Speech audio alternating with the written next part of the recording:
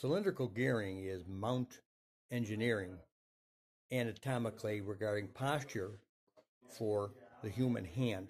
The background shows the posture that our hand poses. And if the middle finger was shorter, then it could come off the index and ring finger with a middle finger in support, but the middle finger's higher. So as a result, the middle finger tilts the ball, as you can see on this slideshow.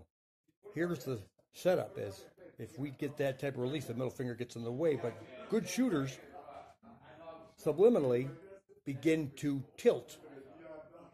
And in analysis, having preconditional knowledge, we can say to someone, if we get two fingers to touch the ball last at the same time, then we're going to have the best opportunity of what is called the Einstein differential. It's when you rail something.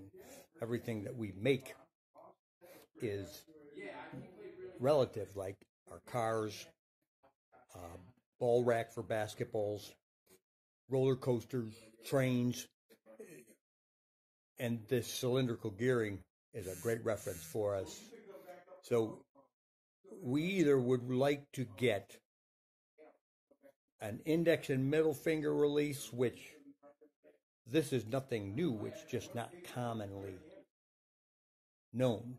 And it being commonly known can help a shooter to avoid trial and error. The greatest shooters ever in the game